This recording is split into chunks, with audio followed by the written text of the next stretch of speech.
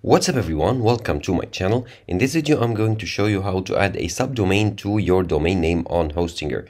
So let's get right to it. As you can see here, I'm signed into my Hostinger account and this is the domain name that I bought on Hostinger, that's learningwithpros.com. And to add a subdomain, you need to go here in the tab on the top to websites. Okay, got it. And now you need to go here to your domain name and then click on dashboard to access the website's dashboard.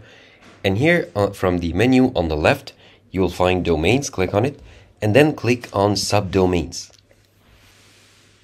And from here, you can enter the desired subdomain that you want. So let's say, for example, help.theinstantnews.com or support, for example, at .theinstantnews.com. And now you can create a custom folder for this subdomain. And once you click on create, the subdomain will be created. And now click on create. And now your subdomain is created. So that's how easy it is to create a subdomain on Hostinger.